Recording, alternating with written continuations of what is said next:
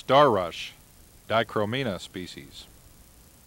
This plant is also known as whitetop sedge. This plant somewhat resembles and is sometimes treated as a beak rush of the genus Rhynchospora.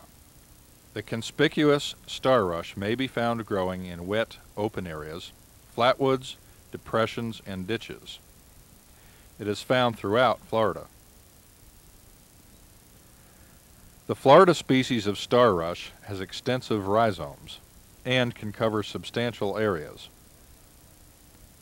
Star rush is the only sedge-like plant that has 3 to 10 white pointed leaves at the top of the plant. These leaves actually are large bracts that surround the less conspicuous inflorescence. The bracts are white at the base, becoming green at the tips. Star rush leaves arise from the base of the plant. They are narrow and pointed. The inflorescence of star rush is a head-like cluster of whitish spikelets. The upper spikelets enclose yellowish flowers. The fruit is a two-sided brown nutlet.